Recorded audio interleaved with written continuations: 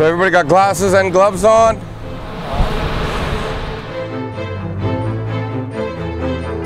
We've got it on 2 when we walked in. I'm going to put it up to turbo.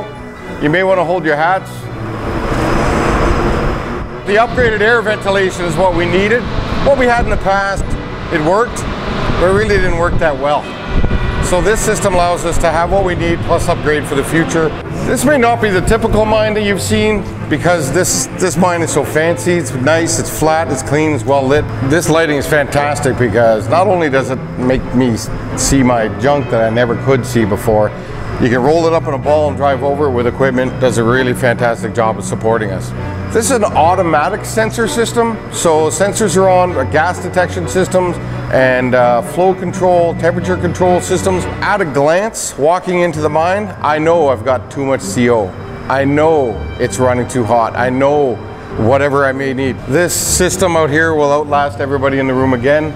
It's more efficient, it's quiet, uses less power for the amount of power we're using.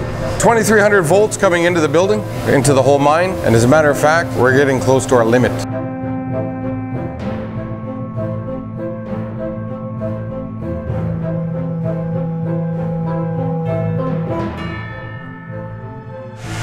So this is Drift 1997. I've got a crew of 5 in here plus a trainer.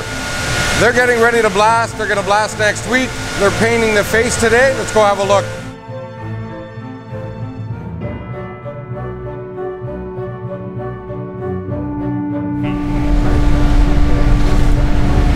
So everybody, John Nerpin is the trainer in this drift. John has 5 people in his class. I know you got a 5-point safety card in your pocket.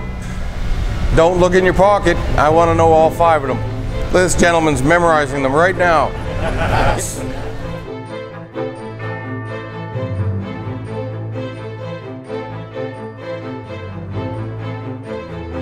Lloyd Biggins is the trainer in this group.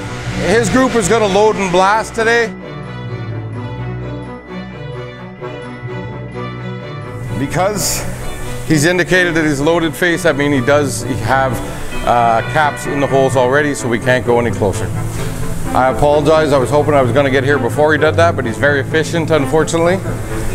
Loaded face says nobody else goes in there but the loading crew.